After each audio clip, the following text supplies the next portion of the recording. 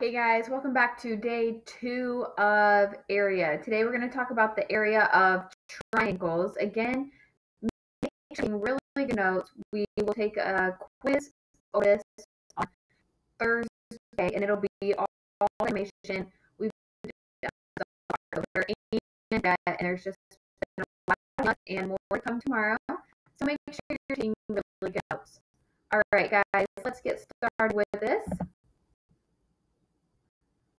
Today we're going to talk about finding the area.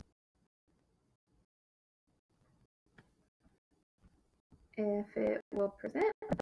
All right, we're going to talk about, here we go, the area of triangles.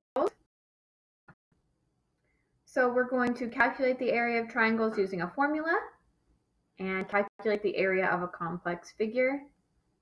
Again, you're going to need your math book, math notebook, pencil, and pen. Now, I will tell you, you can use your calculator on the quiz because we're going to have all this information with circles. So I really don't mind. You're going to have your calculator. You can use it on whatever you need to use it on. Because I really feel like the big thing with these chapters is knowing these formulas, being really familiar with them.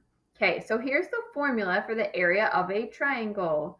The area of a triangle is base times height, so it's important to know what these letters stand for. Remember, this line doesn't necessarily just represent a fraction, it also means divided by. So the area of a triangle is base times height. We're going to do that first and then divide it by 2. Now, as you get older, you'll also hear 1/2 of base times height. Same thing. Think about that, right? Half of 4 is 2. 4 divided by 2 is 2. Half of 8 is 4. 8 divided by 2 is 4. So dividing something by 2 means the same as half of it. I just like the divided by 2 because as we think about what we're actually going to do to find the area, what we're going to do is divide it by 2. So I think it's simpler. Now, here's kind of the tricky thing with the height of a triangle. Sometimes if you have a right triangle, your height will be the side length. So like if it comes straight up here and you have a right triangle, your height will be the side. But typically your height is just it's a line from the base to like the topmost point on a triangle. And so they'll be really clear on which part the base is. They're not going to give you numbers that you're not using, but as you get older and into some higher level math, they will. So it's just kind of important to be aware of what the height of a triangle is. So on this triangle, our base is 3 and our height is 5. So here's our formula, base times height divided by 2. So we're going to do 3 times 5, which is 15. And then 15 divided by 2 is 7.5 centimeters squared.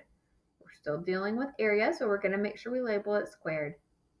And if you think through, the biggest problem I see when people are doing the area of the triangle is they forget to divide it by 2, right? So they'll do base times height. That's what they're used to doing. They'll put 15 and forget divided by 2. But if you think through this logically, right, a triangle is half of a parallelogram or half of a rectangle, right? If you take a rectangle, you can split it into 2 triangles. Any parallelogram can be split into 2 triangles, so that's why we're going to divide it by 2. Okay? These should be pretty quick notes today. All right, so quick review. Today in your homework, you're going to be asked to do a lot of these things. So I want to review and make sure you're looking carefully at your homework about whether or not it's a parallelogram or a triangle, because you'll have to find the area of both. So today in your homework, you might be asked to find the circumference of a circle. So remember, the circumference of a circle is circumference equals pi times diameter. We use 3.14 for pi. Diameter goes all the way across, or 2 times pi times radius, and the radius just goes halfway. And I skipped this one. Perimeter of any polygon, so a square or a rectangle or a triangle or some irregular polygon, we just add up all the sides. The area of a rectangle or a square is length times width, and the area of a parallelogram is base times height.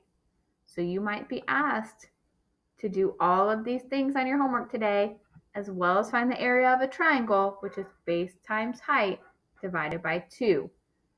So if you need to, I would pause this and write all of these down. These are the formulas that you will be accountable for so far, and tomorrow we'll add to that. All right, your assignment today is pages 244 and 245, 1 through 7 all, and 17 through 19 all. Make sure on those first 1 through 7, some of them are parallelograms. So on those, you're just going to do the base times the height. Some are triangles. So on those, you need to do base times height, and then don't forget to divide it by 2. So pause this, come back, and we will go through it. All right. Number 1 was a parallelogram, so we just did 8 times 6, which is 48 meters squared. Number 2 was a triangle, so we do our 8 times 6, which is 48, and then we have to divide that by 2, so 24 meters squared. Number 3, a parallelogram, 5 times 7 is 35 inches squared. Number 4, 5 times 7, which is 35, but we have a triangle, so we have to divide it by 2. So we should get 17.5 inches squared. Make sure we're putting the squared. That's only true for area. We don't do that if it's just the length of a side or if it's perimeter. Number 5 was also a triangle. So we did, I actually can't read that. Looks like a 3. 3 times 5, which is 15, divided by 2, 7.5 inches squared. Number 6.